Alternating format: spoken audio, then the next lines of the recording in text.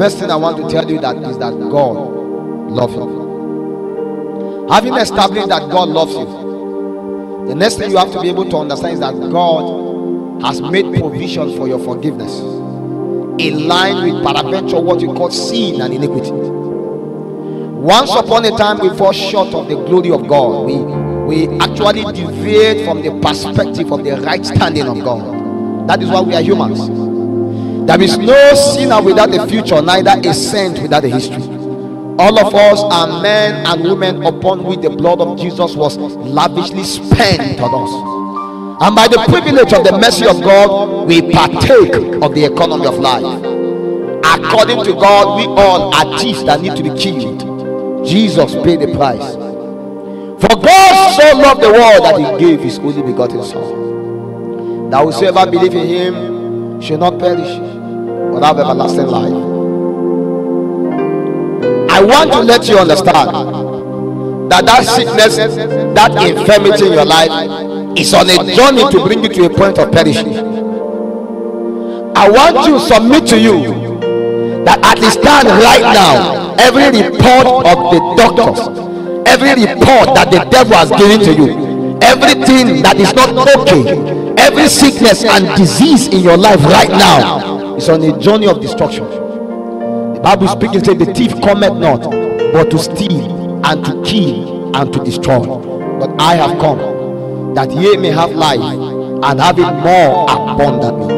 That is to let you understand that spirit, that demonic activity going on around your life is on a journey, is on an agenda to bring you to a point of destruction. But I want to also submit to you that is the same reason why Jesus died.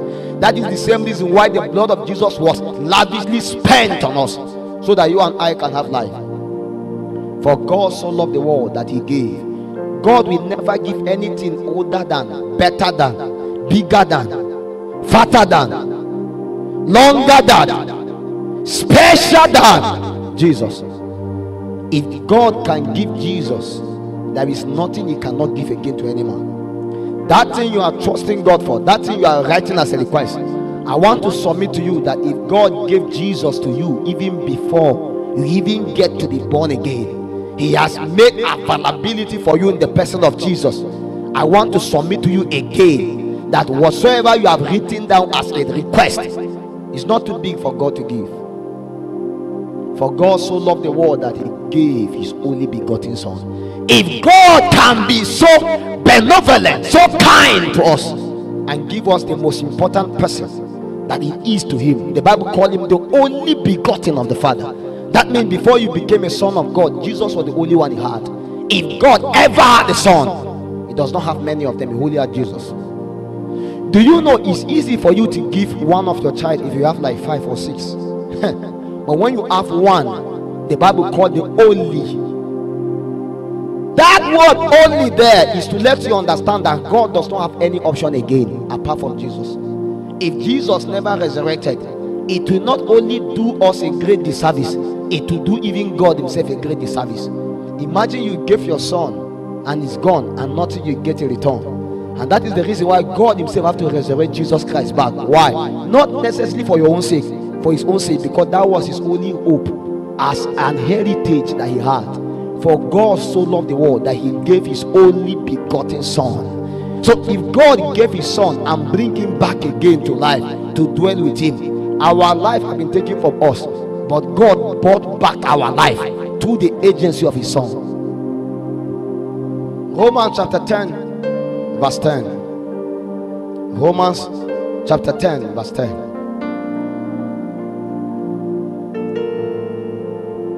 The Bible speaking said, media, for with the heart man believe unto righteousness, and with the mouth confession is made unto salvation. With the heart a man believe, and with the mouth confession is made unto salvation. I don't care to know whatsoever you are going through right now. With the heart you can believe, with the mouth you can confess. So the doctors can appear to you and tell you that you have 3 days to live, you have 2 days to live. With the heart you believe you have 2 days to live. With your mouth you confess that you are not going to die. You will not die. At the tail end you will live the more. With the heart a man believe, And with the mouth confession is made unto soteria, unto salvation, unto sozo. I want to submit to you that God himself is depending upon the confession upon your lips. And that is why I said, when they say there is a casting down, you say there is. My problem is, what are you saying? Many of us came in here with all kinds of disease, all kinds of sickness, all kinds of doctor report. As you are hearing me talk to you now, begin to disbelieve them. You believe doctors so much. The other day we went for some little diagnosis in the hospital. I took one of the pastors, and as we were there, my brother Apostle Paul was there. When those people begin, they did the first scanning, did another scanning. The report they gave, this guy looked upon it, he laughed. He said, Papa, do you mean all these things are in my body? I said, I don't agree they are in your body, but this is what the doctor said. The guy began to confess he will not die, because according to the doctor report, there is no hope. Doctors will never give any report that there is hope. There is never a time you will read a report of a doctor and it will be of hope. It's a lie.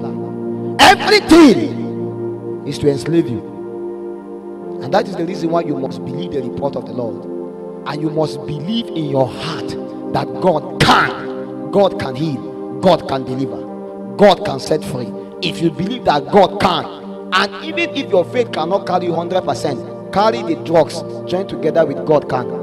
It will be more easier. Why? Because I have seen a point in time where doctors say there is nothing we can do about this. What do you do when doctors say there is nothing they can do? Are you waiting for when they will tell you there is nothing they can do, or you can also believe the report of the Lord at this point? And that is why with the heart a man believes. If you can only believe, the Bible says all things are possible. I know you have written down a lot of things, but if you don't believe them, how can I also believe them for you? I know faith is needed, but my brothers and sisters, why do you believe so much the report of the devil and never believe the report of God? I have always said in the book of Proverbs, the Bible says, as a man thinketh in his heart, so is he. They did not even give you any option to think twice. As you think in your heart, so are you. How are you thinking?